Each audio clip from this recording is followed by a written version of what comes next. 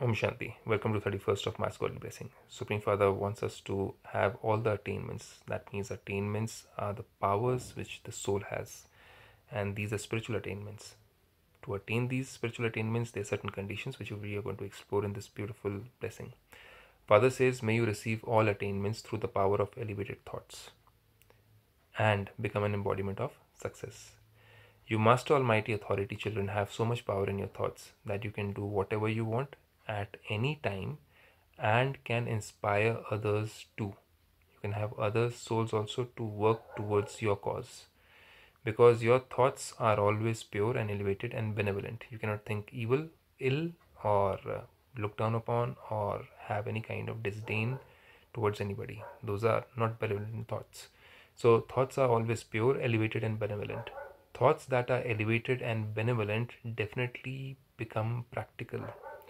And the opposite is also true.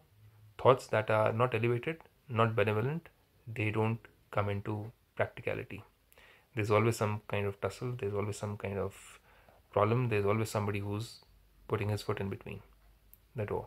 So your mind is always concentrated, that is, it is stable in one stage, provided it has got elevated thoughts, benevolent thoughts, and also pure thoughts.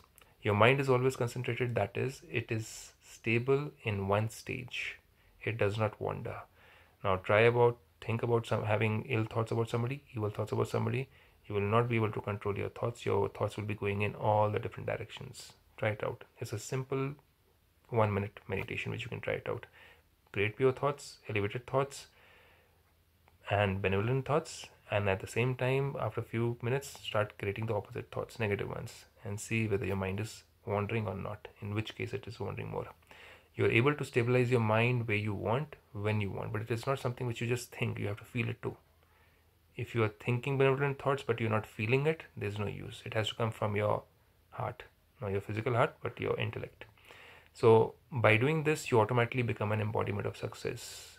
And that is what we learn in Brahma Kumaris. You're most welcome to learn details. Om Shanti.